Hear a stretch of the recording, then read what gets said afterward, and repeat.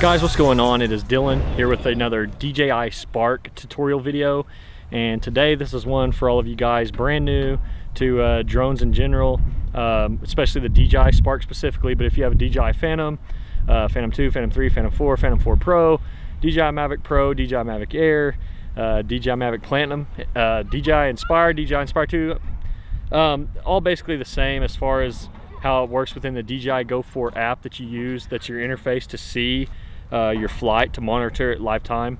But this is going to be more specifically targeted towards the DJI Spark. And again, there's going to be a lot of similarities with them other DJI drones, but this is just going to be basic setup and takeoff, like everything to successfully prepare for a flight, and how you calibrate the drone, how you store the home point, how you get everything ready, all those check boxes checked to make sure that you are ready to have a successful flight with no problems, all before and at takeoff when you're going to fly your DJI Spark.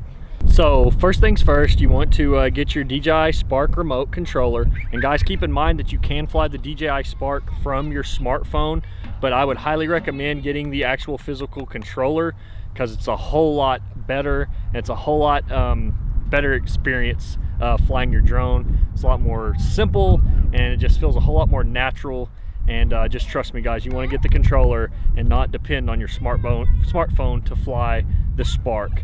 So anyways, you want to dock your smartphone, whether it's an iPhone or Android. But anyway, so we have the remote controller, we have our phone dock, and to turn on the remote controller, what you do is you have a power button up in the upper right corner. You're going to short press, then long press until you hear it beep. You heard it beep there. So now our controller is on. So then what you're going to want to do, you're going to want to launch the DJI Go 4 app, and then it'll be time to actually power on the Spark. To power on the Spark, what you're going to want to do is on the back of it where your battery is inserted, you'll see this button. Same thing as the controller. You want to short press, then long press till you hear it, short press, then long press. Wait a little bit, and then you'll hear this tone. So now our Spark and our remote controller are both turned on. Okay guys, so now as you can see in my screenshot here on the phone, we have a feed from our drone. And a couple of things you're going to want to do before you take off is you're going to want to, first of all, go ahead and calibrate the drone.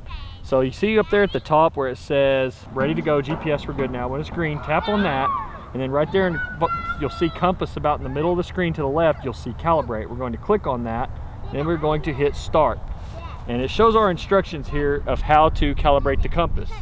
So you're going to pick up the drone, and you're going to do a full circle around it until the icon switches.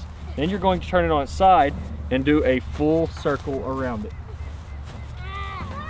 And then, now as you can see, it says that our compass is successfully calibrated. Now the only other thing that we need to do is up in the upper right corner where you see the 3 dots, click on that.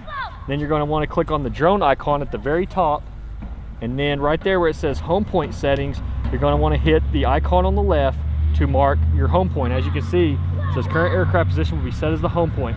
So basically what that does is that if something happens and you lose signal or you lose sight of the drone and you panic, you can either hit the return to home button up here on the controller, or you can hit it here on our interface to where it's grayed out right now because the drone hasn't taken off. Over there on the left, you see 3 white icons. It's the one in the middle. That will return the drone home to that home point that we just stored if you were to panic or something were to happen. So now that we have our drone calibrated and we have our home point set, we are ready to take off. And to take off, you just push the upper left white icon that has the arrow pointing up. And you can see here it says, ensure the conditions are safe for takeoff. The aircraft will climb to an altitude of 4 foot and hover in place. So then we're going to swipe over to the right, and you'll notice that our drone is taking off and it's getting up to 4 feet like it said it would. Now the beeping you hear, this drone has obstacle avoidance, so in other words it has signals that are shooting forward, and when it gets close to something it's going to halt and it's going to stop. You can turn that off, but I would not recommend that, especially if you're a novice and you're just getting into starting to fly this drone. And more than likely that's why you're watching this video, to watch these basic pre-flight and takeoff procedures. So anyways, so that's about all that we're going to get into with this video. I just wanted to give you guys detailed instructions of how to successfully calibrate your compass, mark your home point, and launch the drone. Guys, if you enjoyed this video, please be sure to smash that thumbs up button. And also, please be sure to subscribe to my channel, as I'm going to have so much more DJI Spark videos upcoming in the future. Guys, this is Dylan. Have a good one.